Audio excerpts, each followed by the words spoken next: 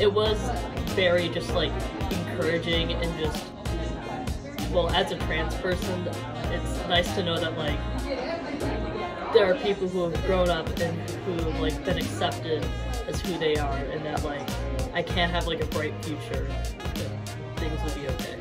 Schuyler Bailar is a trans athlete hot off the heels of his newly released book, He, She, They: How We Talk About Gender and Why It Matters. He has traveled the country telling his story to schools and organizations. Schuyler was invited to Delta College to have a conversation about his journey through his trans identity, but what he did was more than that. The day was filled with conversation, learning, and connection. What Schuyler brought to the halls of Delta College was the spirit of community. The reality is that everybody has a gender.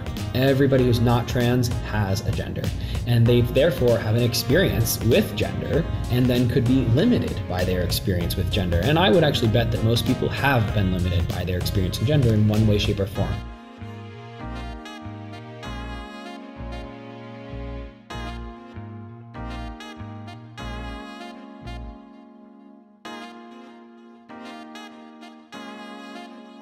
I thought it was incredibly empowering. I resonated with so much of it, and I feel like it sets such a good stage for representation in our community, because the LGBTQ+ community always benefits from any form of representation.